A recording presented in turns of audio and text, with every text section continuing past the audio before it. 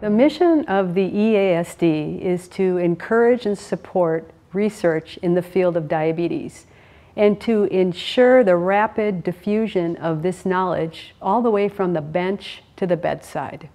It's amazing to me that for 1 week every year we can gather together between 15 and 17,000 individuals to come to one place and participate in this community.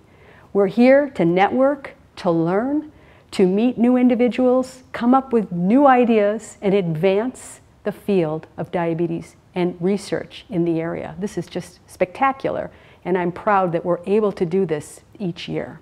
I think face-to-face meetings are the most valuable experience you can have.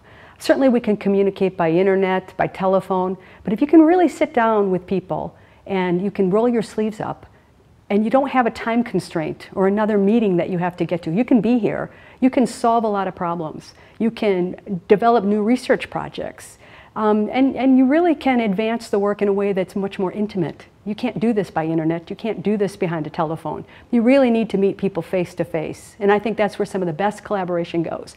And I always tell my family, you know, my friends are in the world, and they're people that I meet by interacting through research at these particular meetings. You develop lifelong relationships, and at the end of the day, you actually make a difference by having new knowledge, and hopefully that knowledge is used to have better care and treatment of patients.